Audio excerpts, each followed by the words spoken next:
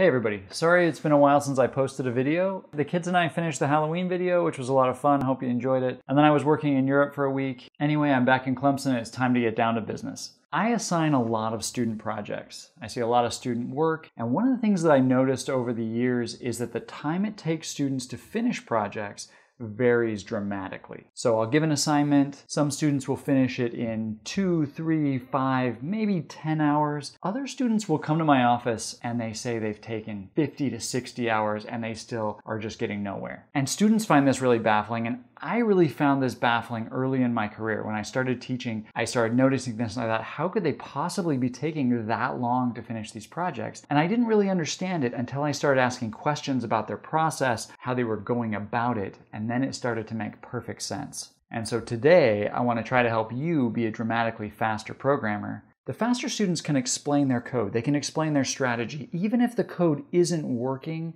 quite the way they want it yet, they know how it's supposed to work and they know what pieces they've put into this puzzle to make it do the thing that they want it to do. The slower students typically can't do this. So why are you using memcopy right there?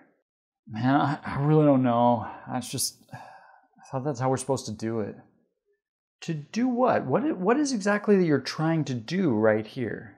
I mean, it was in your example code, and so I just thought I'd try it out. But then I found some Stack Overflow code that, it had string copy in it, and but that's seg faulted, man, so I took it out. Did you know why it was seg faulting? No, man, seg faults are the bane of my existence. Sometimes I'm lucky and sometimes I'm just not.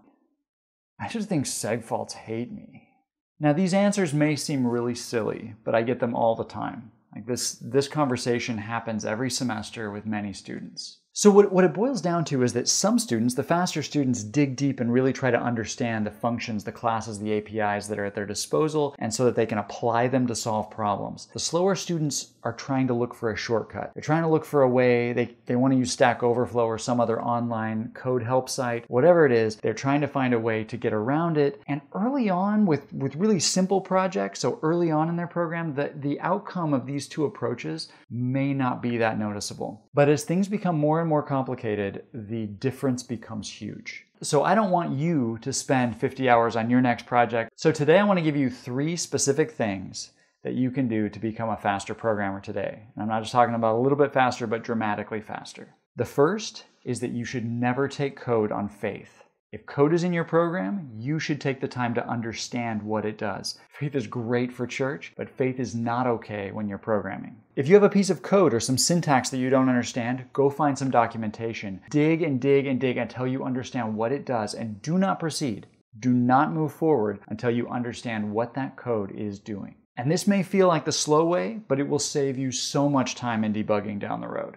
The second is to read the man pages. Many students don't know what man pages are. In a Unix-based system, the man pages are essentially the documentation for a lot of common functions, terminal programs, just a lot of different things. And the way it works, you're in the terminal, very simply, is you just type in man space and then whatever it is that you're looking for help on, and it pops up documentation that tells you things like what arguments does this function take, what does it return, and how does it behave. It may also tell you in some cases if there are any known bugs or limitations or just things you need to be aware of. As a side note, sometimes you'll notice that there are multiple man page entries for one name. Like if I say man open, there happen to be a bunch of things called open. The first one that pops up here is actually the open terminal command, which will open a file using the default program for that file type. And maybe that's not what I want. Maybe I wanted the open function that opens up a file. In that case, one thing you can do is do man-a. You have the -a option that says I want all of the matching pages. And then I can cycle through and, oh yeah, that's the one I want.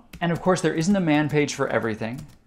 Maybe you're on Windows and there isn't a man page for much of anything. And anyway, I mean, that's fine. The point is to go find the documentation. If you're in Java, this is the Java docs. If you're in Linux on C, it's probably man pages, but maybe you're looking at some library that has online documentation somewhere else. The point is read the documentation. This helps you accomplish the previous one so you don't have to take these things on faith. Strategy number 3, solve all your mysteries. So you wrote a bunch of code, you thought you knew what it did, and it's behaving mysteriously. Now, a lot of times students will try a couple things, and occasionally, they're just kind of randomly trying stuff, and occasionally something seems to work, the problem seems to go away, they don't really understand why, and they move on. This is a bad idea.